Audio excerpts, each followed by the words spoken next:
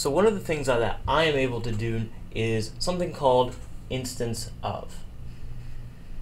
And instance of, now since we're able to kind of put any kind of object in its hierarchy, what we can do is we can double check to make sure that something, some object, some data, some variable I've made is of a particular object. It is, say, a student. It is, say, a circle. Or just to kind of change things up, it is a fruit. Say, for example, we were to make a fruit class, a fruit hierarchy of, fruit, very generic term, apples and oranges. We're comparing apples and oranges here, ladies and gentlemen. And Apple actually kind of has its own two classes that inherit from it, Golden Delicious and the Granny Smith.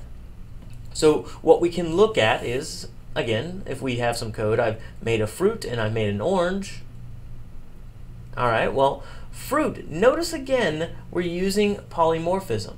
I can say this is a fruit, but because Golden Delicious apples inherit from fruit, I can make the generic version and create sort of that explicit version. The first one, is fruit an instance of fruit? And that should be a capital F. So I'll fix that in a second.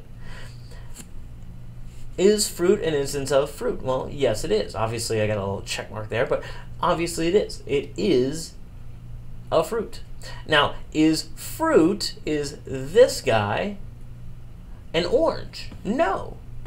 Golden Delicious follow this food chain. They follow the fact that I'm an apple and a fruit. They don't ever touch the orange, so that one is incorrect. Again, if it's not following an orange, it's following this food chain. Look what I just crossed out. So obviously it is. It is a Granny Smith, because that's what we created it as, it's a Golden Delicious. It's not a Granny Smith because, again, never touches that one. Same kind of thing. If this orange object I created, is it an orange? Well, yes. The orange hierarchy goes up to fruit. So, yes, it is. Is it an apple? No. So one of the things I'm going to give you is a nice little quiz here, a nice little thought experiment. If I did fruit F equals new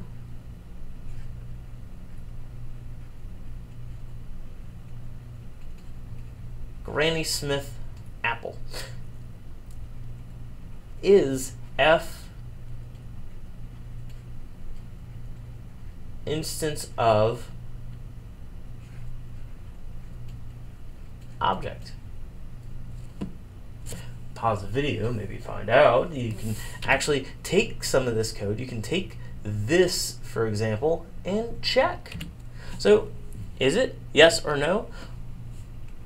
Yes, it is. Because, again, if we follow the full spectrum of the inheritance chain, fruit isn't the end-all, be-all. Object is. Everything in Java is an object. So guess what? Fruit is an object.